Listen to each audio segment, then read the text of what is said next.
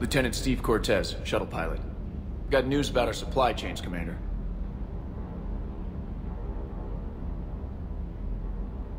Nice to meet you, Lieutenant. What's going on? Sorry to just jump in, Commander. There's so much to be done, I get caught up in the tasks at hand. He's always like that. You need to chill out, Esteban. So you do care, Mr. Vega? Or is that the Cerveza talking again? So what's happening with our supply chains, Lieutenant? Alliance procurement chains are in chaos, but the Citadel's economy is still running. I can network to Citadel retailers. You can view inventory and make purchases right from this console. When I network to a new store, I'll let you know. It does cost more to coordinate delivery to the Normandy, so it's cheaper to buy supplies when you're there. So you're my shuttle pilot, but you're setting up procurement chains? I wasn't assigned as Normandy's pilot. Not much need for one on a dry dock ship. I was overseeing the retrofit of the cargo hold. I'm quite familiar with the operation and maintenance of the UT-47 Kodiak and the M44 Hammerhead.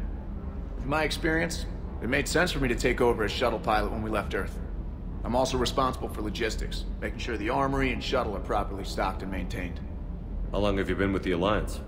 About 10 years.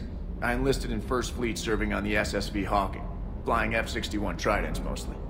I love the Trident, it practically dances in low atmo. I spent as much time tinkering on my bird as flying her.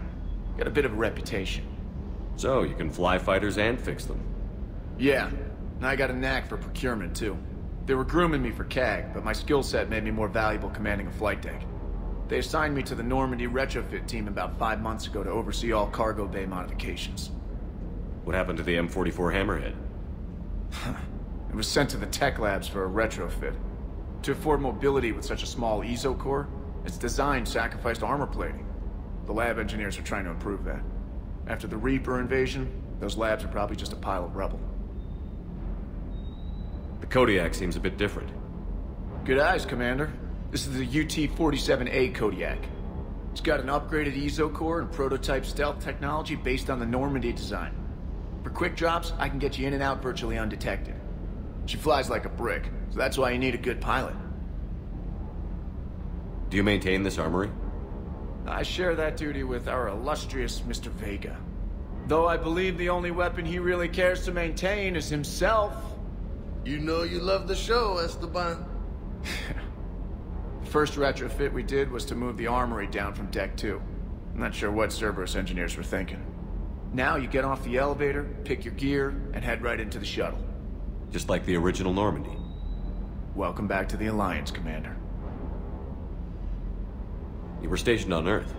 Do you have family there? I'm an only child. Lost my parents years ago. I had a husband back when I was stationed at Ferris Fields. The Collectors took out the whole colony. I'd rather not talk about it. Keep up the hard work, but don't kill yourself. Yes, Commander.